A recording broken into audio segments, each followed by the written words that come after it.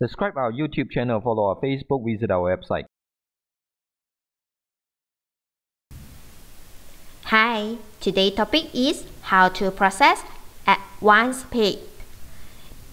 Before the employee get their final salary, if the employee is asking for an advance, first to set up, go to payroll, open pending payroll, double click on the money back of advance paid.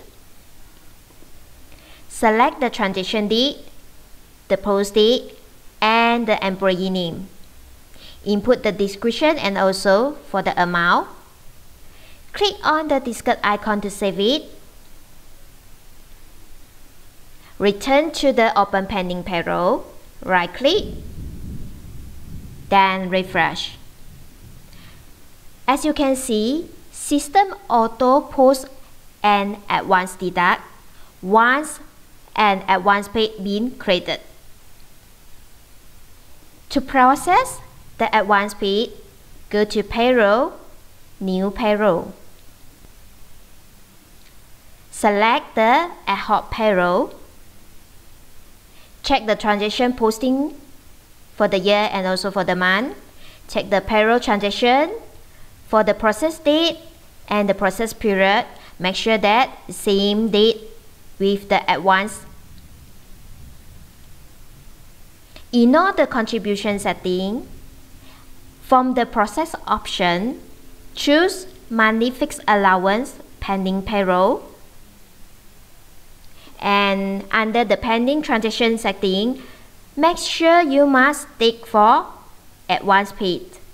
After that, click on OK.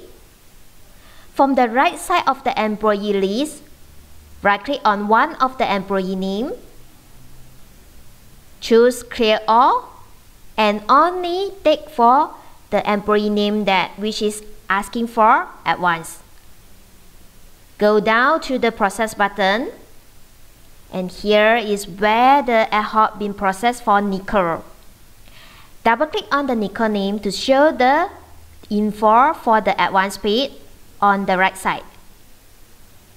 Save it, and you are able to print out a payslip for advance.